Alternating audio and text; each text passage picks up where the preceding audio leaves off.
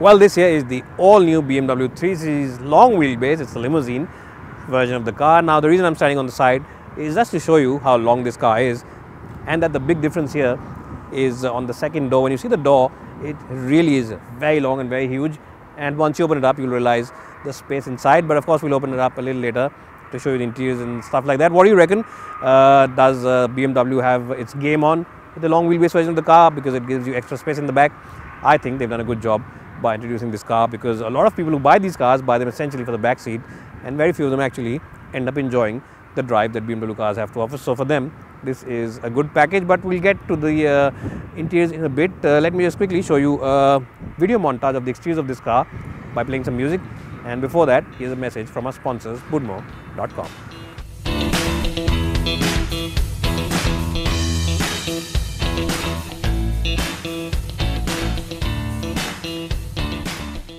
Now, what is Budmo? Well, Budmo, as you might be aware by now, is the online expert in terms of spare parts. If you want a spare part for your vehicle, they have it in their list. They have the most extensive spare parts catalog, right from the most affordable small car to the top of the line luxury car, you name the car, and they have the spare parts for it.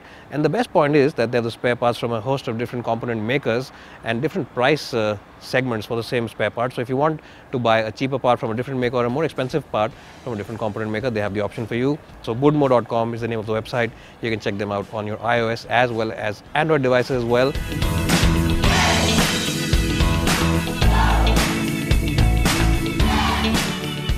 Well, so I'm inside the cabin of the 3 Series limousine now. Now, in terms of the design, it's a very nice and very flamboyant design.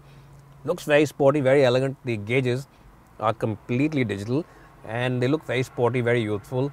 And of course, you get this huge touchscreen, and the center part of the dashboard has been tilted slightly towards the driver, so it gives you a sense of driver appeal, driver focus on this car.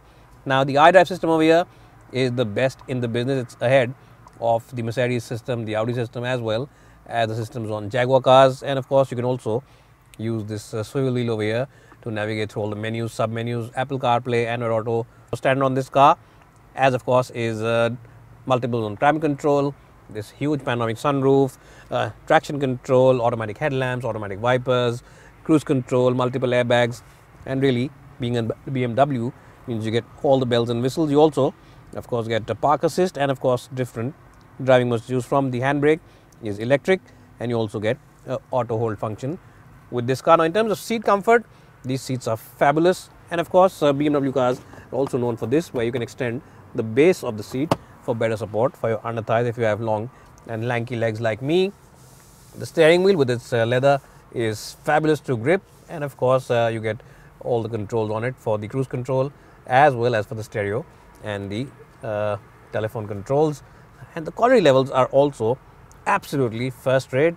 All the materials at the top of the dashboard, the soft materials over here, the leather over here, even the smallest of small switches like the control for the volume is made from top-notch plastics and top-notch materials. And I have to say that BMW really makes fabulous interiors, and this one is no different. Now, let's jump in the back seat, which really is the business end on this car, and see how good that really is. Well, so as always, I've adjusted the front seat for my height and my driving position, and my reference is 5'10", in case you've just forgotten. And for someone who's 5'10" or 5'11", headroom is more than sufficient. Knee room is more than sufficient as well. In fact, even if you're about 6'1", 6'2", even if you're about 6'3", headroom and legroom both should be more than adequate. So it really is a fantastic car for space in the back. And if you are someone who enjoys being on those long distance journeys, if you enjoy going from Delhi to Chandigarh or even to Shimla because it's a comfortable car, or even if you enjoy doing that Pune to Mumbai trip on a regular basis, this is a perfect car for you in the back seat. You get a couple of charging points, the USB-C type, your own AC vents, and also a big armrest. Now, even though this is a wide car at the back, you can actually have 3 occupants. I reckon that it's best for 2 because there's a huge lump in the floor panel, so it's best only for 2. And of course, the best point about this car is that the seat comfort at the back is exemplary. You get excellent support for your under thighs, excellent support for your low back, and the cushioning also is spot on. It's neither too hard, neither too soft, so you really sit comfortably inside this car. And as I just said, the backrest angle also is very good. So overall, it is a very nice place to be. I reckon one of the best places in the luxury sedan segment for sheer space in the back. I'll give it a strong score of 10 out of 10 in the backseat department. Now let's see how good the boot on this car really is. Well, the best point about this boot is the fact that it's a powered tailgate, and of course, if you're buying this car, you're spending this kind of money, you should not be doing any kind of lifting yourself, and that's something that BMW knows. Now, in terms of the space, it's decent and respectable. It's about 430 odd liters, which is quite good. It's deep, but the aperture is rather narrow. So if you are someone who's playing a game of golf and tucking his bag into it, it'll be okay, but don't think that you can put very wide items into it, even though there is a big box over here. But even then, bigger boxes might be a bit of a tricky issue to put in. The good point is that there's no loading sill and that it's a wide boot. So, those big, as I just said, kits of golf as well as cricket kits can easily adjust into it. Overall, I'll give it a respectable score of 8 out of 10. Now, let's jump in the front seat, drive it around and tell you if it really is a BMW or has BMW diluted the overall keen driver's factor. Well, so here I am driving the BMW 3 Series Limousine. Now, this car, remember, comes with 2 engine options. There's, of course, petrol that we're driving right now. It's a 2-liter turbocharged petrol, which makes about 250 bhp and 400 Nm of torque. And there's also diesel. It's also a 2-liter diesel turbocharged. And the diesel makes about 190 bhp of power and about 400 Nm of torque again. And both of them are available with an 8-speed automatic gearbox. Now, the automatic, unfortunately, in this one doesn't get any paddle shifters behind the steering wheel. That's a bit of a miss because this is a car which has sporty pretensions about itself, and it is a car which is meant for keen drivers. So definitely, paddle shifter should have been there. But apart from that, there isn't anything missing on this car. It really is a phenomenal package to drive. Now, a lot of other journalists will tell you that, because of the longer wheelbase, the softened up suspension and stuff like that, this car isn't as sharp to drive or as agile to drive as the regular version of the 3 Series. But to be honest, most buyers who are buying these cars aren't buying them for the racetrack. They're buying them to drive in the city themselves, to go to office every day. And yes, they do want driver involvement and they do appreciate a car which offers good handling, but not at the cost of ride comfort. And in that sense, this car really is the best of all worlds.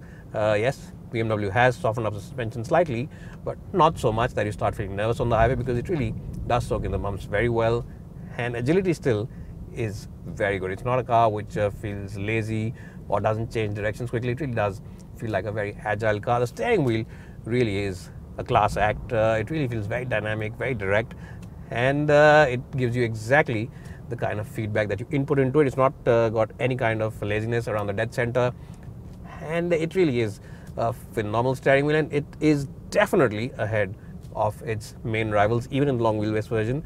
Even in this version, it is ahead of its main rivals in terms of the overall dynamic abilities, especially the steering wheel, and the chassis balance is very good. What you'll also appreciate about this car is the fact that the 8-speed automatic gearbox is a very quick-witted gearbox. When you're driving it in fully automatic mode, you can't even tell when the gears are actually shifting. Both upshifts and downshifts are very good, very crisp. And if you want to use it manually, then all you need to do is just turn the gear lever to the left. And of course, if you press it forward, then the gears drop. And if you pull it back, then the gears increase. So in that sense also, it is a very, very quick-witted gearbox. What I did like about this car also is the fact that the engine is a creamy unit. It's a very, very crisp and creamy unit, and performance really is available in bucket load. 0 to 100 comes up in less than 8 seconds in this petrol version of the car, and of course the diesel also is similar.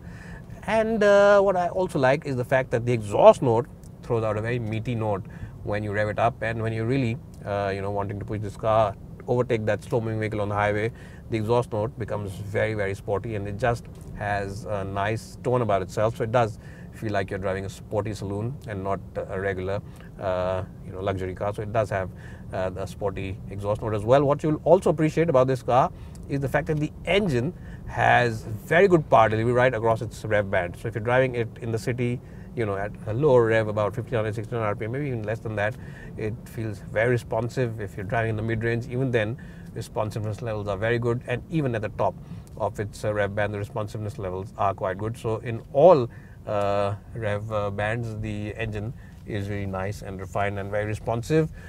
But that's not all. The engine is also a very rev-happy engine. As much as you rev it, this engine just goes to its red line without any fuss. So the red line is at 6000 RPM over here, and it goes over there without any fuss. And of course, when you do come closer to the red line, the exhaust note becomes even crisper and even creamier. Now, this car does come with 3 different settings for the engine, gearbox, and the steering. And of course, if you use the sport mode, that's where the engine and the gearbox is most aggressive. The steering wheel also has a lot of weight in it, so it does become a lot more weightier and a lot more communicative than it is already. Even in the comfort setting, this car feels nice and agile, and the steering also gives you good amount of weight and positivity. But of course, you're in a lazy mood, you don't want to put too much effort, you want the car also to relax, and you can put the Eco Pro mode on, and over there the engine, gearbox as well as steering wheel feel at their easiest, and they offer you good communication even then. But yes, it does become very light, and that's the mode that a lot of you will probably use when you're driving this car in the city. Well, so overall, what is the score that I give in the driving department to the BMW 3 Series Limousine? I reckon that it deserves a strong score of 92 out of 100. It's very comfortable, but not at the cost of driving pleasure. It really does offer you great driving pleasure.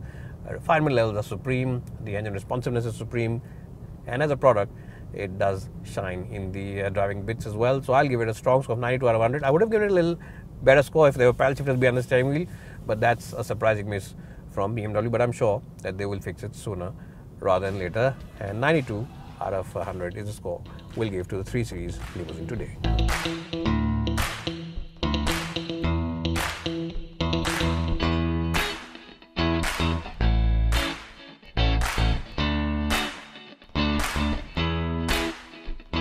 So overall, the BMW 3 Series long wheelbase is very good in terms of the rear seat comfort.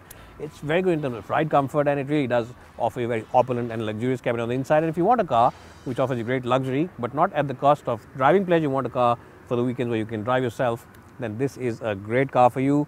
So for the weekdays, you can sit in the back and enjoy the back seat and the comfort over there. And on the weekends, you can jump inside on the front seats and enjoy the driving bits, which BMW is known for. It's a great all-round package. And I reckon if you want a luxury limousine which also has sporty pretensions, then there's nothing better than the 3 Series Limousine out there. So bye for now, and thanks for watching.